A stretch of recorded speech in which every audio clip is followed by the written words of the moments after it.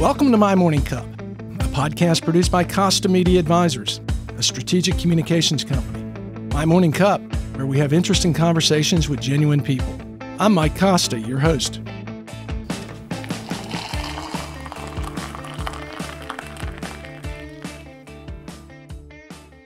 My guest this week is Tracy Wood. Tracy is the former CEO of Hospice of Chattanooga, Aleo Health System. When Aleo was sold, Tracy helped to create Journey Health Foundation, whose focus is on building strong community partnerships, supporting remarkable local leaders, and using data to effectively confront healthcare disparities. Tracy, welcome to My Morning Cup. Before we talk about how using data can help make Chattanooga one of the healthiest cities in America, let me ask, what's in your morning cup? Well, thank you first for having me on your podcast. I am my pleasure. Thrilled to be here. My morning cup is interesting. I like to brew my coffee at home, typically some Dunkin'. Sometimes my husband gets some Folgers, so we're old school over here. Does he get in trouble getting Folgers? You prefer the Dunkin'? I prefer the Dunkin', but I love them, so I let them pass. And then I like to add a little hot chocolate to it.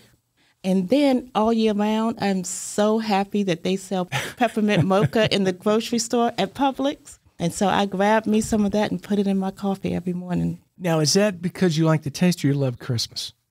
A little of both, probably. Yeah? Yeah. I love Christmas. I love this time of year. Christmas is my favorite holiday for sure. Yeah, absolutely. Putting hot chocolate in your coffee, my wife does that trick. It tastes so good. Well, and the only problem with her, and I know she'll eventually listen to this, is she uses enough to where the spoon can stand straight up. My kind of girl. I'm only kidding, honey. My kind of girl. I love it. Well, welcome. I'm so thrilled you're here. And we've talked a little bit about, what we do on the podcast, talk about folks' careers. So we're going to start at the beginning. You were born in Hampton, Virginia, or grew up in Hampton? I was born in Hampton, Virginia, and I grew up there. My mother was a school teacher, and my dad worked for the naval base. He worked for the government, and he was a welder. And so we grew up in that Tidewater area, very transient military area. But, I had a wonderful childhood, great memories there. Siblings? I have one. Yeah? Yep, my brother, he's an engineer. He lives in Atlanta. So you're growing up in the Tidewater area. You're there your whole life, and it's time to go to college. Where do you go? New York. Oh, well, of course. Who doesn't go from Tidewater to New York? So, of course, my mother was not a fan, but I was very... Are you the oldest? No, I'm the youngest. I'm the baby. Even better. So the nest is going to be very empty, and you're all the way in New York. I'm all the way in New York. Yeah. So my mother was very strict when we were growing up. My dad was more the laid-back, easygoing. We need to have that balance in the household for sure. Yeah. But in my mind, I was like, I'm going far away from here. So my aunt, she lived in New York. She lived in the Bronx. And so I selected Fordham, and that was like the bargaining pieces that I had my aunt right up the street. So you get to New York. What's your college experience like? Oh, my gosh. Total culture shock. Mm-hmm. But I learned so much. I met so many interesting people. That's probably my first real taste with diversity because there's so many different people there. Yeah. So learn to eat more than meat and potatoes. Yeah. It was like I got to have different cuisines. What was the unexpected favorite that you walked away from Marymount and said, I really like this? Oh, gosh. I walked away being a hamburger and French fry girl from the grill. But you tried other things. But I tried other things for sure. Yeah, you could take the girl out of Tidewater, but you can't take the Tidewater out of the girl. That was my favorite. Got to go with what you know. So you get to college and you say, you know what I want to do when I graduate? I want to run a hospice. No, that is not what happened. That is absolutely not what happened. I wanted to be a psychologist. Really? Yes. I wanted to be a psychologist. And so I was like dead set on it. Initially growing up, I wanted to be a pediatrician. But when I got to college, I wanted to be a psychologist. And why was that? I'm fascinated by people and behaviors. So that was like just my thing, right? And so I was sitting in psychology class one day, and one of my dorm mates, she's taking the class, and she says, what's your major? She said, I'm taking this as an elective. What's your major? And I said, oh, I'm majoring in psychology. She was like, girl, you're not going to eat when you get out of school. And you do like burgers and French fries, so come on. Right. So I was like, oh, I'm not. She said, yeah, psychologists really don't make no money. And I was like, they don't? I said, well, I think they'll make a good living. And I said, the future says we're going to really need psychologists. Mm-hmm. Now look at today, right? Yeah. And so she said, you better major in business. So I basically ran to the registrar's office to see what I needed to do to have a double major. So was this a friend or just someone you met in class? Well, she was a friend. Yeah, we became friends. She was in the dorm with me, and we became friends, but we had never had that conversation before. So and what did she major in? She majored in business, and so she now has her own, company that she runs, but was more of a marketing executive when she first started out. So you had a psychology business major? Yes. I bet that was difficult. Well, I just kind of substituted all of my electives for business classes. And so then it just left me a few. Statistics was the hardest by far. I was like, oh my gosh, am I going to make it through this? So how did your interest in psychology help you with business? After school, I think it did. In school, I was like, they're why am I doing theory. this? Yeah. Yes. But I really feel like I've learned to relate to people a lot more. I think people are still my passion. That's probably how I ended up going this healthcare path, which I never planned. Well, let's talk about that. You're in college and you get out, you got a dual degree, psychology and business. What's your first job?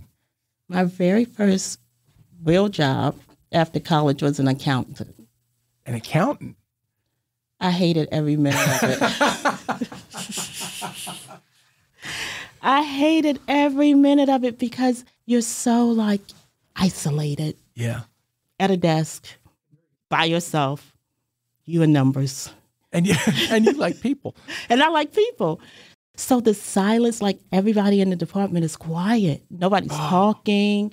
I was like, I got to get out of here. I'm with you. But the good news is it was at a school district. And so then it was now you got to learn fund accounting. And I was like, Did your business degree have enough accounting that was a natural progression for you? Or I kind of fell into that. Yeah, which a lot of people do. You get out of school and you go, what am I going to do? And someone offers a job and you go, okay, I'll tackle this. It. This is my new job. So then it's okay, not I'm struggling with accounting, right? Yeah. And then it's now you got to learn fund accounting because you got to work in the grants department. No, I'm not. So, I then ended up getting a job, leaving the school system, getting a job at the hospital as an accountant. And so that's kind of how... That was your door into the healthcare profession? I did some healthcare working as a aide or answering the phone and stuff like that in college for New York Medical Group, which is the HIP center. So I had been around healthcare, but never thought that was going to be my... career? Yeah. I want to go back to something I know about you because I failed to ask about it, but your very, very first job, McDonald's? McDonald's. Was that a high school job? It was. What did you get out of that? What did you learn that you look back today and you go, you know what, they taught me some great lessons? Well, you have to learn to listen. Yeah. And you kind of have to anticipate because I ended up working in the drive-thru. Oh, wow. And, the line was long and we had to get orders out. So, and people get frustrated if you're not. Yes. So you have to kind of anticipate. You need to have all of your condiments prepared. So if people ask for them when they're at the window, you can kind of grab them. So organization, listening, certainly having some empathy because people have bad days and they can take it out on the drive-thru worker. Particularly when they're hangry. Yeah. For sure. So I think great lessons learned. I see McDonald's in some locations. It doesn't seem like they've figured out the shake machine yet, like the ice cream machine. The ice cream machine is always broke after a certain time. That's because when I worked there, we used to take it down to clean it. Yeah. And so, of course, if you were late in that line and we had taken out the machine, you ain't getting right. How important do you think it is for a teenager to have a job like that, to do something in addition to just school and extracurriculars? I think it's really important. I think it teaches kids a lot about responsibility, interacting with the outside world. You can get so used to your bubble, right? And so your bubble is your family and your school. And even if it's extracurriculars, it's still kind of a bubble. You don't really get a lot of forward-facing interaction as a student. So absolutely, and it teaches you accountability, responsibility, hey, and it feels good to not to have to ask your parents if I can buy a shirt this week. You know who it feels better to? The parents. You got your own money. Yeah. Isn't that great? So you got out of the school system and you get into your first healthcare job and you get in through the accounting department, right? Yes.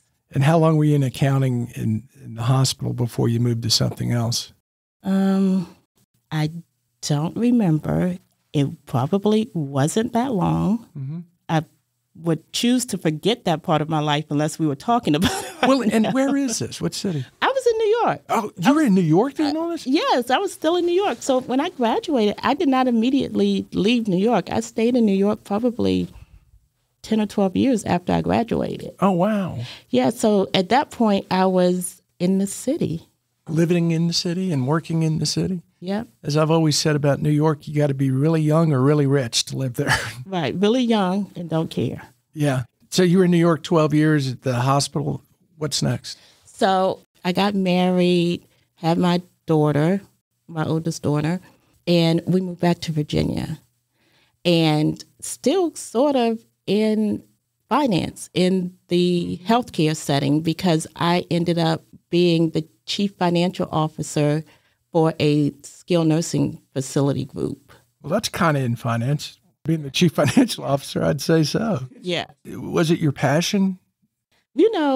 I have to tell you that my career has been opportunities that have been offered or doors that opened. Not necessarily me saying, hey, I want to do this. And, we talk to a lot of people about their careers, and 95% very similar say, I did not go out with the intention of being a financial person in the healthcare system, but this job came my way. I did the best I could, then this door opened. Yes. And so that's how I got the chief financial officer job, is because the door opened and the CEO came to me and said, hey, I think this is a great opportunity for you, and I think you'd be great. And I'm like, will I? Were you at that company at the time working in finance, or did they recruit you in? They recruited me in. That's how I left New York and went back to Virginia. For how long? I lived in the Richmond area for 4 years. And then me and a wonderful friend who now is like my sister I never had, she's a nurse. And we decided that we wanted to open our own hospice company. So that's how I got into hospice. Was that just something you guys sitting and talking, okay, we've got expertise in this, and how do you choose hospice? Because I would imagine that's a difficult job. She worked in hospice. Okay. She was a nurse originally at the facility. She was over quality at the facility that I was the CFO. Mm-hmm. So we used to talk a lot about reimbursement, and she used to code and things like that. So that's really how we began our relationship. And I had gone to Atlanta to visit with my brother, and I came back and I was like, wow, I really think I want to move to Atlanta. And she was like, okay, well, we'll move too. And so I said, okay, I got to find a new job because this job is here. So I then started doing compliance for another healthcare company. That's right around the time when Enron was happening, and, everybody had to have all these internal controls and all of that. And when I started doing compliance to move, this company had skilled nursing, assisted living, home health, hospice, and home care, private duty home care services. So initially, you could kind of pick which area you wanted to do. And so initially, of course, I learned all areas, and then no one wanted to do hospice. Yeah. And so I was like, well, I'll do hospice. To me, it was like easy peasy, right? And the stories were very intriguing when you would read them. And so then she became a hospice nurse. Then we started saying, hey, we think we can do this. And that's how we decided to open a hospice. Because it sounds like you had a lot of the back end stuff, in particular, the compliance and the reporting and all that stuff. And your partner had the practical, hands-on hospice experience. Yes. And how long ago was that when you're doing it? So we started the hospice back in 2006. And we sold it in 2012. Oh, great. Yes. And so it was wonderful. You know, now in the metro Atlanta area, there are hundreds of hospices. When we started in the state of Georgia, we were probably hospice number 90-something. That's what I was going to ask you. It seems that today there's a lot of hospice where I'm thinking back 15, 20 years ago, they were few and far between. And define what hospice does. And here's where I'm coming from. Most people, no one has a need for hospice until you need hospice. And I think the only thing we hear right now is Jimmy Carter's been in hospice on hospice for a year now. Right. And when people hear hospice, it's like, okay, they got days or a week to live. Right. I think Jimmy Carter I am happy that he's living this life on hospice services because there's so many myths about hospice. People think, hey, if you get on hospice today, you're going to die tomorrow. Well, and that's kind of where I'm coming from. Yeah. So knock down some of those myths. Yeah, so that is not the case. You know, you have to, by government regulations, you have to have a life expectancy of 6 months or less. So that doesn't mean that you only have 6 months to live. We don't get to choose that. But, you know, if your disease carries its natural progression and your doctor feels like it's 6 months or less, then, you know, you can have hospice services. And hospice services provide so much wonderful support. You know, it's amazing. Patients that are on hospice actually live longer than patients that don't have hospice because you're getting that extra quality, high quality care in your home. You have a nurse visiting you every week at minimum. You got nurses, you know, CNAs and spiritual care. So it's lots of support. Is it like a monitoring thing? You know, we know you have a terminal illness or you're not expected to live after 6 months. So we're going to make you as comfortable as possible and just make sure this last part of your journey is outstanding. That's exactly what it is. It is everything. Our goal in hospice care is to make dreams come true, have life as comfortable as possible, enjoy your time with your family, reconnect with family. We help people find family that they may have been estranged with. It's so many beautiful stories that we see happen. But, you know, there is a IDG, interdisciplinary group meeting every 2 weeks where the group comes together and talk about the patient, the medical director, and the rest of the team, and really think about what is best for this patient. And we have some patients that graduate from hospice that say, we don't need it there. Yeah, you're fine. Yeah. That's an interesting way to put that. Graduate from hospice. Yeah. Yeah. What I'm getting out of this is hospice really helps the individual put a cap on their story under their terms. Yes. It's a beautiful thing. Yeah.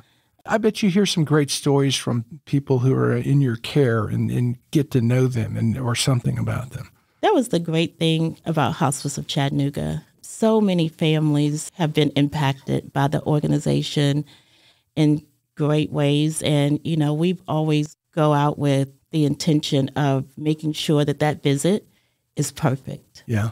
Because we don't get a chance to do it twice. Great point. How did you get to Chattanooga? Were you recruited by Hospice of Chattanooga? Yeah. So, you know, a friend of mine reached out to me and she said, you know, Hospice of Chattanooga is looking for a CEO. And at this time, I had sold my company and another hospice entrepreneur had reached out to me a year or so after and was like, hey, I really need somebody to help me in Georgia. Would you consider it? So I was the vice president for him. He later sold his company. And so I was still kind of hanging out with that company. And she called and she's like, Hospice of Chattanooga is looking for a CEO. And I think, you should apply. I think you'd be perfect. So I was like, okay, So I applied and went through the process. It was board of directors at Hospice of Chattanooga. It was a long process. They really wanted to get the right person. So probably the longest interview process I ever had in my life. It was 6 months long. 6 months? 6 months long. My goodness. So interestingly enough, I was actually down in Savannah with my daughter, my oldest daughter, and the recruiter calls and he's like, well, the search is over, Like, is it? Yeah. And so I got the offer and we came to Chattanooga in 2016. What year was that? 2016. Yeah. Yeah. I love Chattanooga. Do you? Yes. So, it's interesting when we made the switch, when we sold Hospice of Chattanooga to the new company, the thought of leaving Chattanooga or doing something that did not allow me to have the relationships with all of we have some wonderful people in Chattanooga. We do. A lot of the people I talk to say the same thing, and I experienced it myself and having to go work out of town for a while. So did you have relationships like that in your other stops, like in Atlanta? Not like Chattanooga. Yeah. I have great relationships, and I lived in Atlanta for 12 years. Yeah, so. It's a long time. It's a long time, and I have great relationships and wonderful friends, and, we visit each other. They come up, we come down. But it's something about Chattanooga. Yeah, there's something in the water. Yes, it is. You can't really put your finger on it. It's just relationships that you build. I don't know what it is. In my opinion, it's easier to connect. It is. And what I found when I came here 2000, is that everyone is very welcoming from the standpoint of, oh, you want to get involved and you're willing to work? Come on in, Yes. Water's warm. Yes. And if you're willing to put yourself out there, people open up their arms and before you know it, doors open and Yes. opportunities come your way. Yes. That is one of the most beautiful things about this area. And I tried to recruit my daughter, my oldest daughter, to come live in Chattanooga. I'm still working on it. Well, I'm working on getting mine back. I got one in Austin and one who's traipsing around the West. And it's like, Chattanooga's a great town. And, oh, yeah, we know it's a great town, but that's home. So maybe eventually they'll get over this way. So you got to Hospice at Chattanooga. Take us through getting there and then the decision to sell and what you're doing now. Yeah. So initially, when I arrived at Hospice of Chattanooga, we probably were taking care of like 350 patients, and we had some challenges from a financial standpoint that we needed to overcome. And so really, I went out on a listening tour and talked to all of our referral sources, hospitals, talked to our employees, wanted to know what could we do better, what were we good at, and then what are our opportunities? And so then really sat down and looked at our competitors in the market. What are they doing better than what we're doing, and how can we potentially do it? Because, we were a community-based hospice, not-for-profit, really the community, it's the community's hospice. So we should be meeting and excelling every point there is around hospice care. And so really took that information and then took that attitude back to our employees that we are the community's hospice. We are the best. We should not be missing the mark in any way. And I tell you, the group of people that served at the Hospice of Chattanooga love Hospice of Chattanooga. It's got to be a real passion because that's hard work. Yes, you're giving people some quality of life, but it always ends the same way. Yes. And they have to know how to process that and know how to carry that. So we offered support services around that. But what I loved most about Hospice of Chattanooga, it was a family. Yeah. And so, the same atmosphere and the energy around Chattanooga, the city, was in Hospice of Chattanooga. So there was an energy. And so they took care of each other. How much did your interest in psychology and your your degree in psychology help you, particularly when by the time you get to CEO of something like a hospice? Because I would imagine that's got to be critical to helping you through all of your stops. Oh, yeah. I love psychology too. So I would say, I think every leader should take some time to invest in learning some aspects of psychology more than Psychology 101 that we all have to take, because it allows you to be very empathetic. And in order to serve people, I feel like as a CEO, I'm really a servant, Servant leader. And in order to serve people, you have to kind of understand where they're coming from. And everybody's story is so different, and everybody has a story. Well, and you said a word that I think is critical, is empathetic. And that seems to be what's missing a lot today, particularly when it comes to political discussions or anything. We get too two-sided and never see the middle there. Yes, everybody wants their story to be heard. And I think that has really grown since the pandemic. Yeah. And I don't know if it's because we had alone time, right? And so it feels like now everybody wants their story to be heard and not necessarily thinking about how the other person may feel. Yeah, that's a great point. So I understand where it's all coming from, but we got to get back to the middle. We got to get back to understanding that we are here not only for ourselves, but we're here for other people. And it's bigger than just the people that we are immediately connected to. Yeah. And life's not a competition. Right. Yeah. Right. So to get back to hospice, you go through your listening tour, you make the changes, hospice is going on. What brings the decision to sell? So we had an unsolicited offer. Oh, that's always a good offer. Yes, yes. And so we talked about, should we take this offer? Should we, go to market? If we're going to consider selling, should we go to market? And so we wanted to do our due diligence. So we had the offer evaluated, and the offer was outstanding.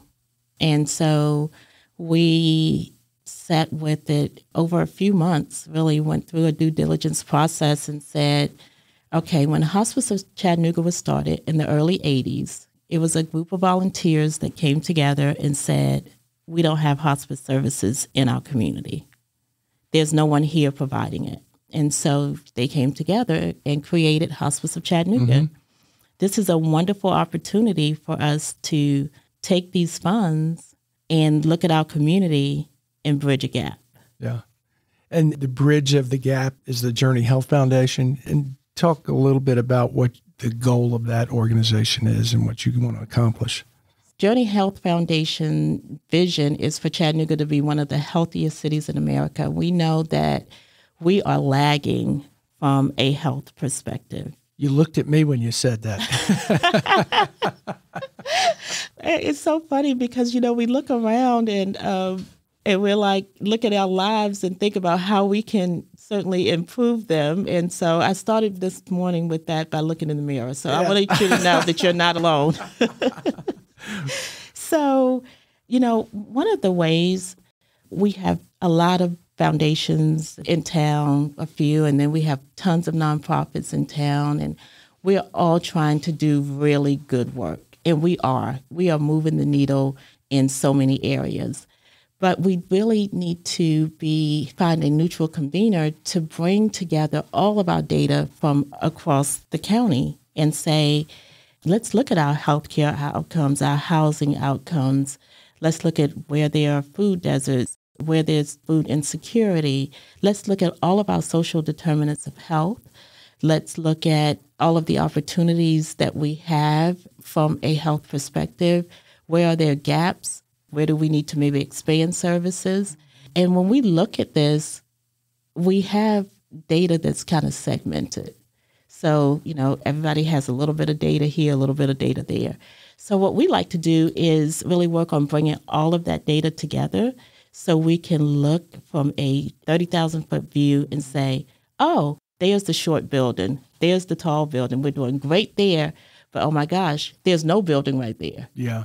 we need to build a building here. So you're aggregating all the data from the various sources within the county. That is our goal. Because all those things like food deserts and lack of affordable housing, all those things contribute to health. All of them. And I think that we don't think about that. And that's what social determinants of health is. Like, we're looking at all the housing factors, all of your healthcare risk, all of the jobs, transportation, all of your day-to-day activity, really your environment, really feeds into your overall health. How long have y'all been doing this now? So Hospice of Chattanooga was sold in 2021. And so we are now just getting to really nailing down how we want to bring this data together. So we are working with several organizations in the community and looking at different models that have happened in other states and really working to bring it all together. Our goal is to bring in insurance data, Medicare data, Medicaid data, so we can have a true picture of Chattanooga. Got a couple more questions for you. What's been the acceptance from the community and from those you need that information from of this venture? Oh my gosh, everybody is so excited. That is the wonderful thing about Chattanooga. Yeah. Right? That's one thing that we all agree on, right? Yeah. We all want to be healthier. Yeah. That's the... No matter how healthy we are, the person always wants to be a little healthier. A little healthier, right? And we do know that we can't go at this alone. You know, it's going to require all of our partners and people that we haven't met yet, right? Mm-hmm. And so our goal as Journey Health Foundation is to be neutral, because we know our nonprofit world, there is some overlap. And, you know, we don't want to get into the politics of that. We want to make sure that we are very focused, laser focused on creating this healthier Chattanooga. And so know that there are organizations that don't know about us yet, but we're going to need their data too. Yeah. It really comes from everywhere, doesn't it? We need everybody to participate. How would you grade Chattanooga on an overall healthy scale? How healthy is Chattanooga? Is it an A? Is it a B? Is it a C? Well, considering that we have one of the lowest life expectancies in the U.S. That is shocking, isn't it? It is shocking. I say we have some work to do. Yeah. Where is it realistic to go in the next year? So, you know, I had a meeting a couple of weeks ago with the Heart Association. Mm-hmm. And we've had an increase in heart disease in our community. I didn't know that. And so the data that they have is pre-vaccine, COVID vaccine data, and if we had this increase. And so I think that if we could work on bringing heart disease, like bringing that more into line, like blood pressure, diabetes, if we could create a little bit more health around that, I think that would help us move the needle. Because heart disease still remains the number one killer. It is. And a lot of heart disease is from our appetites. I mean, we like love stuff to that eat. ain't good for us. Right. Yeah. That coffee with that hot chocolate is not a good start. And the cream, not good. Well, see, I think that's acceptable. That's going to be okay. Well, let's get away with that one. Well, it really sounds as though what you're trying to do is going to benefit Chattanooga for decades to come. That's our goal. And, you know, we want Chattanooga to look different. Wouldn't it be wonderful to see us in the top 10 of life expectancy? So that's where we want to get. Well, and I sing Chattanooga's praises all the time. And what I tend to do, I think, is what a lot of us do because we love living here. And we turn a blind eye to things like what you just said, that our life expectancy is behind the rest of the country. Oh, my God, I need to move because I don't want to check out anytime soon. Right, we're going to make it better. So. Yeah, exactly. And that's the thing. And I'm glad you're here making it better. I'm going to ask you the last question. You've probably heard this before. So think back to your 25-year-old self. What would you tell yourself is important for a happy life? So don't let fear get in the way. You got to take some risks. You took a big risk going from Tidewater to New York. I mean, yes. that could be pretty fearful. Yeah, you got to take some risk, but don't take the risk. Don't kill yourself. Yeah. Calculated risk. But calculated risk. And you know what I would say to my 25-year-old self is I would listen more to my parents. You know what? Every parent says that. Yes. Yes. But it's hard when you're 25. Yeah. It's hard to listen to your parents. Absolutely. You know, we naturally listen to our friends. Yeah. Because they know more than we do. But both of my parents had really high standards, morals, and values. And so I was fortunate enough to have that in my life, and I have that now because of them. But I think neither one of my parents are very, very conservative, so neither one of them are risky, so they thought I was a little crazy. Yeah. But I think once they saw that, hey, she's going to do this, I think they had some good advice. Yeah. It's hard for whether it's teenagers on to listen to their parents. And parents, we all just want what's best for them. Yeah. That's a universal thing. Yeah. And I think that kids need to realize that earlier. And let me just say this before we go. Now, I might be saying that because I have a 29-year-old daughter who doesn't listen to me very much. Well, our kids are about the same age, so I feel your pain. But I appreciate this. This was wonderful. Yeah. Well, I've really enjoyed getting to know you, Tracy. Yeah, likewise. This was a lot of fun. Thanks so much.